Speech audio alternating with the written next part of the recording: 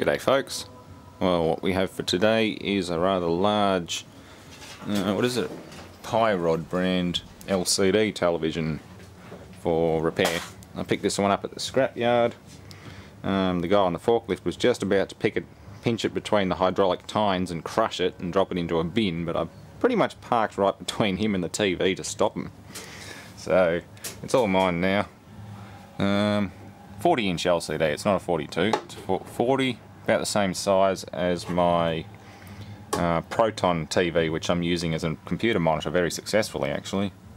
Yeah, Electronics Australia, it's got the makings of everything that's dirty and cheap from Taiwan, although arguably Taiwan's better than China, so who knows.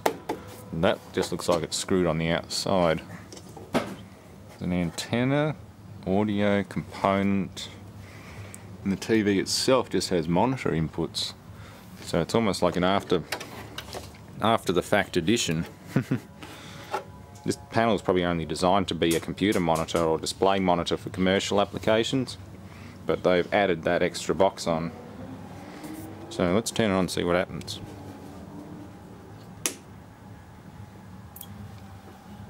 Bit of a squeak from the power supply.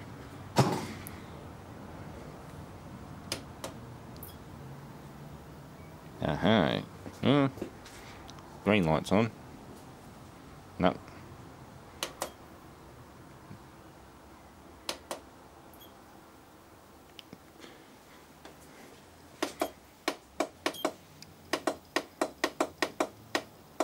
Power supply's trying to start up. Yeah, it's just making a bit of a squeak and then shutting down again. Okay, power supply rebuild. Okay, this thing's pretty simple. Oops, mind the crane. Yeah, this thing runs two power supplies. It won't run unless both of them are running. It's got a little safety wire there which tells it when both of them are running. And there's really horrible solder joints across all of these DC connectors. Most of the transistors on the board are dry solder. That one I haven't even taken off. That's the one that goes meep and then stops. This one sounds like it's working, but even then it's just horrible. So I'm going to pull both of these off, resolder them and plug it back in again and try it. I told you it was heavy. Need smaller batteries for that cordless drill. I think those ones are a bit overkill. I told you it was heavy. You need smaller batteries. He wants to carry it out the front and work on his van. I did say it was heavy. And that's the make of the power supply. It's all Taiwanese, it's not Chinese, so I know Taiwanese machine tools and electronics are a bit better than China. The panel backlight inverters look pretty impressive, and they're even fitted with Rubicon capacitors. That's pretty good. Can't say I've seen that higher quality caps fitted to something from stock. And this thing hasn't been opened before either. This is the first time it's ever been opened. So yeah, that's pretty good. I'll seal that back up again and give it a try now. I've resoldered those power supplies. There's pretty bad solder joints on both of them, particularly this wire that bridges the two together and obviously synchronizes or controls the two together at once. The pin for that one was really bad, so it wouldn't surprise me if it wasn't detecting the other power supply and just going into shutdown. All the caps look pretty good, everything seems alright, so we'll give it a try and see what happens. If it doesn't work, then we'll move on to something else. Oh yeah, this box isn't actually an aftermarket thing. It's a plug-in module for whatever region this is to be used in. It's probably a PAL box. Australia uses PAL signal, USA I think is NTSC. Who knows, yeah. It looks like a nasty little tack-on thing, but it's actually part of the set. It's designed to plug into the main board down there and there. Other than that, it's just a glorified computer monitor. With a serial port too. That's interesting. Serial port control as well. So, we'll have a bit of fun with this one.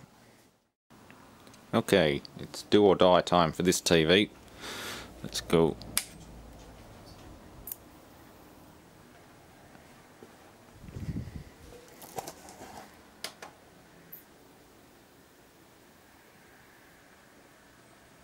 Hey, panel's up. Oh no. No. We're still having starting problems. Damn it. I wonder if losing connection fried something.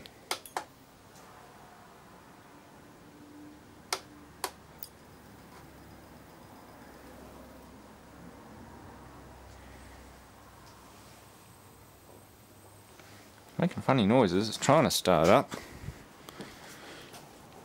Damn it. Okay, the backlight's coming on.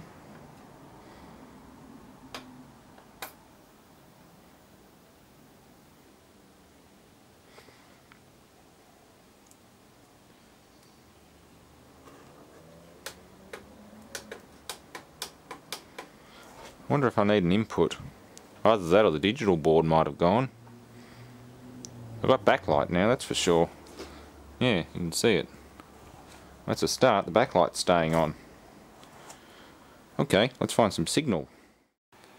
Okay, it's not much of a signal, but we'll see if this works. You should try the HDMI as well.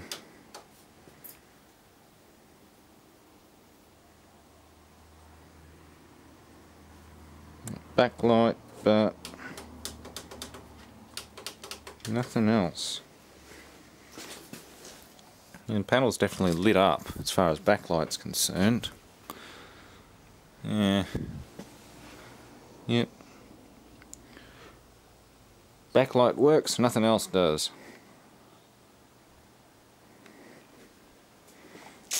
Little bastard.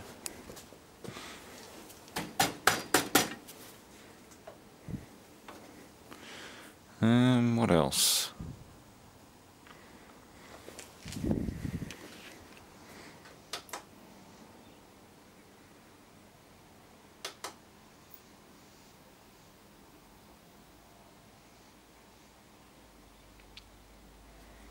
Yeah, it's going red again. I wonder if it's not getting power to the digital board now. Or the digital board is dry solder jointed. Let's pull the digital board out and see what's happening. Definitely going to have to buy an ESR meter for testing caps. Very soon. A lot of caps on this, nothing looks obviously damaged or blown. I'm going to pull it out and just check the solder joints, but since it's a double layer PCB, who knows. We've got that's coming up from control panel. That one and that one must be coming from these boards here.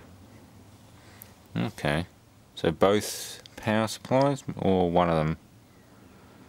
No, I think that one feeds to that one as well, but that one is the main power supply that also feeds the control board. So I'm going to do some voltage tests first and just see if this thing's actually getting voltage. Then we'll look at things like capacitors and other shit. Well, that one there looks like it's gone a bit hot.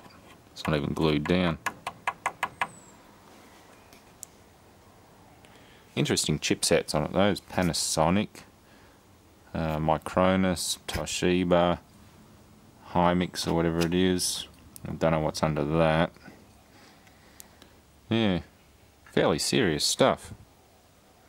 It's just a giant computer monitor with the option of a plug-in pack for AV. And that seems to be tied into that Toshiba IC, which is a TA128ANG. That one's tied into there, which seems to be part of the audio circuit. Those are speaker outputs, that's probably speaker or audio processing as well. But the video, well, that's power drive for the whole thing, but that must be video processing there. Yeah, you can see the HDMI plug and everything, and the traces all lead up to here. So that's obviously main video processing. I'll get this board off and have a good look at it. We'll see if there's anything cracked or damaged. Lots of abrasions on the cover from that cable being pinched between the casing, and a lot of screws had worked loose. So I'm thinking this might even be a portable unit that was used for demonstrations and things. And maybe vibration's taken its toll on it and cracked a lot of different things, because both of these power supplies were loose. Some of the screws on this were loose. Some of the panel mounting screws were loose. So I'm wondering if this was carted around in the back of a car as a display panel for a mobile demonstration booth or something like that for shows and things. That would explain why they bought the cheapest model available, because they can just cart it around, and if it gets broken it doesn't matter. Yeah, sort of makes sense considering there's a lot of vibration damage to this unit. Well, as cheap as these things look, these were actually selling for about $2,000 at Kmart. That's kind of incredible for, well, something with... I suppose the power supplies aren't too bad, but I don't know. I'd expect more for $2,000 these days. But then this was 2006, so by today's comparison I suppose this would be a $400 television. It's not even high definition. It'd make a nice monitor. Apparently they work quite well, looking at some of the reviews and information online. But yeah, that's quite expensive. But then again, 2006, I think LCDs were still sort of high-end, whereas plasmas were, or standard def plasmas like that one there, were on their way out. High definition was coming in, like this one, and LCDs were also taking over. Not sure what the Panasonic plasma's like, how old it is or anything, but we'll probably look at that one next. Apart from that, well, yeah, cleanup time.